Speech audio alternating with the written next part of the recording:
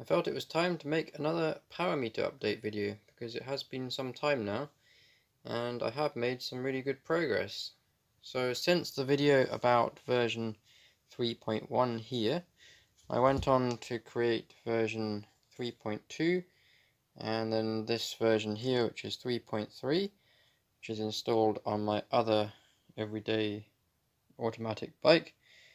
And I've done a lot of good testing on that, over 1,500 miles, and in the process of improving it from version 3.2 to 3.3, I managed to get way better power data and 4 times the battery life. So I'm going to go into what I did in this video and some other improvements on things that I've learnt along the way. And this one uses my board that I created for the HX711, and the intention after this video is to do the same to this power meter as I have done to this one. So weatherproof the strain gauges and sort out the electronics, and then that will go back on the other bike. When I created version 3.2, I switched to the Nano Every. I found these to be better at managing the interrupts, so you end up with less corrupted data. I got one of my HX711 boards, and as you can see, I put the crystal on it to up the sample rate. The reason it's done like that I will go into perhaps on another video. And to power it, I used the same 2-cell lipo pack. So this will be 7.8 volts approximately. Take that and feed it into the VIN pin of the Arduino. The Arduino's regulator gives you 5 volts, and then I'll take that regulated power to the HX711 board, which has a regulator on board as well, which is set to a default of 2.7 volts. So that would then step that down again with a second regulator, and then that goes to the excitation voltage for the strain gauges.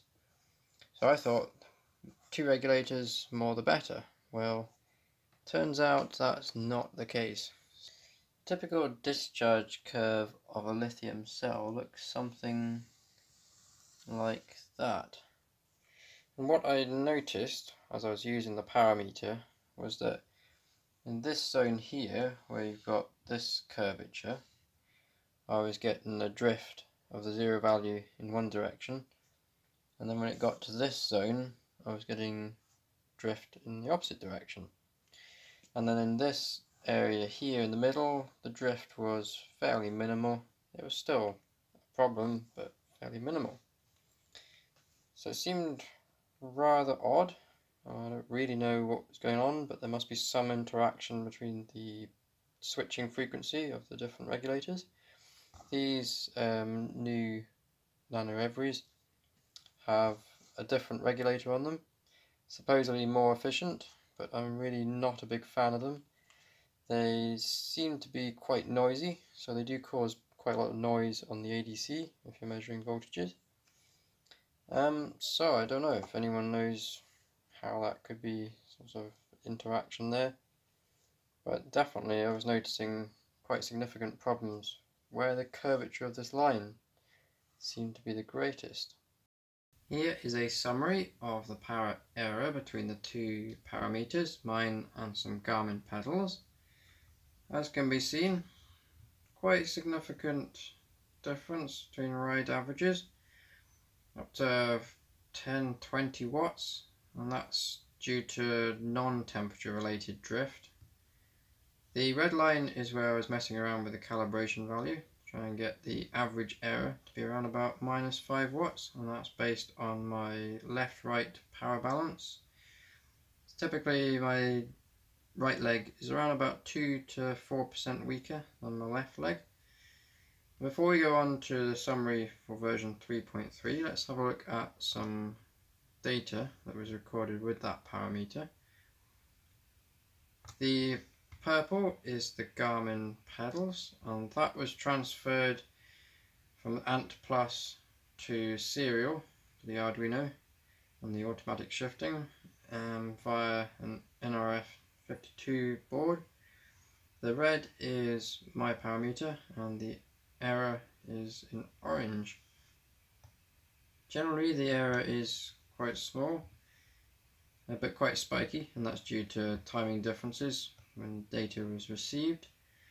Here's a fine example of where there was a little bit of temperature drift, soon sorted by zeroing the power meter again. Generally the error is fairly consistent regardless of whether the power output is low or high. So generally very pleased with the results. And here's the summary of our 100 tests I did with version 3.3. That's around 1,000 miles worth of ride. Here's a graph where I compensated for my left-right power balance, which turned out to probably not be worth bothering doing that.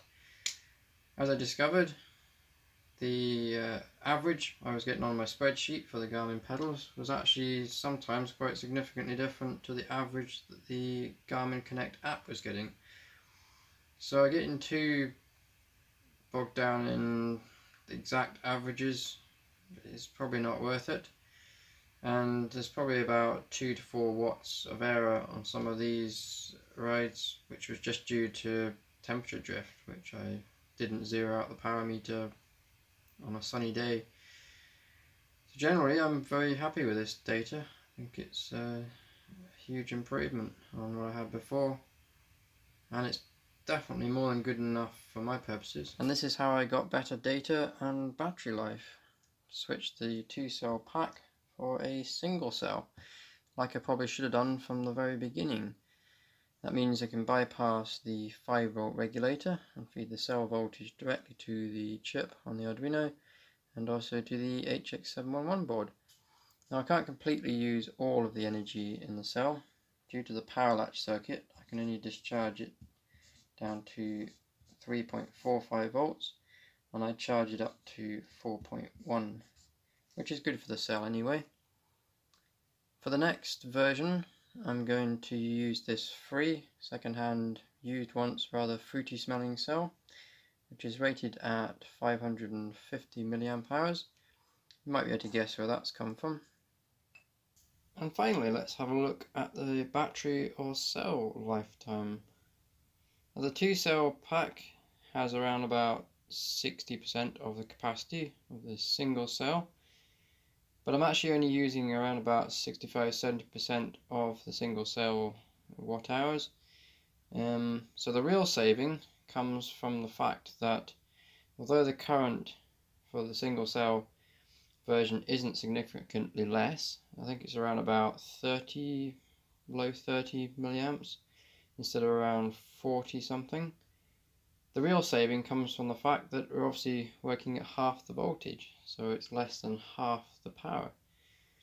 So very much a win-win, and it makes such a huge difference having around 17 hours of life rather than 4.5, because if you're down at about 10% on the capacity, you can still go for a ride and complete the ride, whereas 10% with the version 3.2 probably only lasted about 20 minutes at best.